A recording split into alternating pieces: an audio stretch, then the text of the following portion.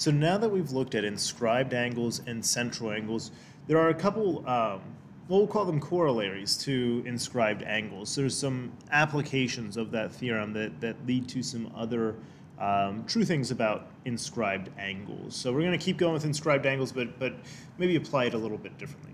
The first thing we need to know is that inscribed angles, if they inscribe a semicircle, which is half a circle, remember, it is a right angle. Now this should make sense. So assuming that's a diameter here, how big is that arc? Well, it's 180, it's half the circle. Well, what's half of 180? Well, it's just 90. So anytime we have an inscribed angle that's 180 degrees, it's going to be 90 degrees. Or what ends up happening is that inscribed angle will always have endpoints on the diameter of the circle. So that hopefully is pretty obvious. Here's the second one that's maybe a little less obvious. And that's this. The opposite angles of an inscribed quadrilateral are supplementary. Let me see if I can explain why that's the case. So let's take a look at this angle right here. It is equal to half of this red arc, right? Whereas, let's look at this angle over here, the opposite angle in the inscribed quadrilateral. That angle right there is equal to half of this arc. You okay with that? Is it making sense so far?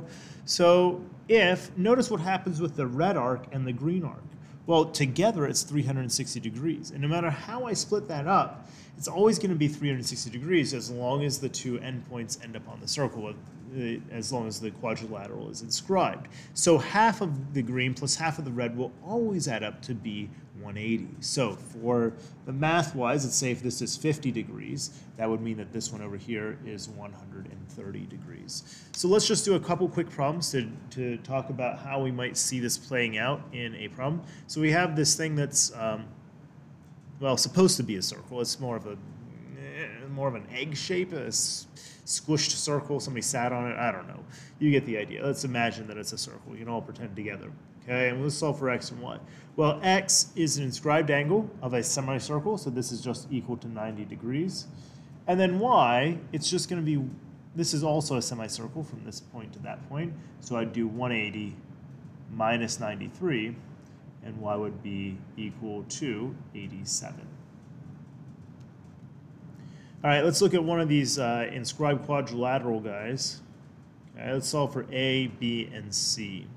So A is pretty easy. I've got this 87 up here, so what I'm going to do is do 180 minus 87. So A is equal to 93 degrees. All right, hopefully we're okay with that. All right, now let's look at A as an inscribed angle. Okay, I know that this entire distance is 2 times A. That would get me from this point here all the way around to this point over here. So 93 times 2 is equal to 186.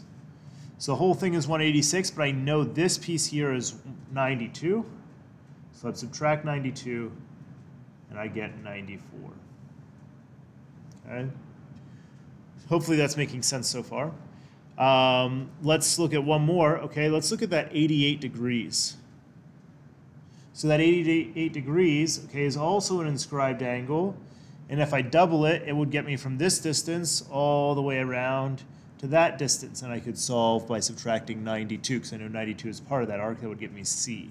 So 180, 88 times 2, it's not 180. 88 times 2 would be 176 minus 92. And so 17 minus 9, because that's going to be 4. 17 minus 9 is 84, would be C. Okay, so it is a little bit of application of inscribed angles, of doing some quadrilaterals. Let's look at one more where we might run into some issues. Okay, what if I have a case like this where I'm given a circle and I'm given some variables? I'm just going to set it up. I'm not going to solve it here.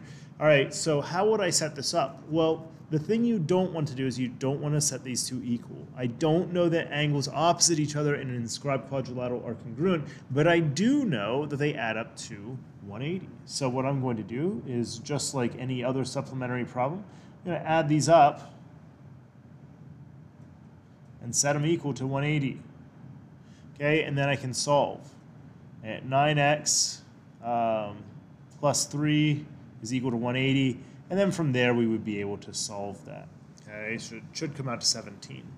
All right, so if you want to, you can follow that math out if you'd like, but that gives you a few more options for solving some inscribed angles, or at least maybe some shortcuts, even if they weren't anything new per se. So that wraps up our lesson here that's dealing with other applications of inscribed angles.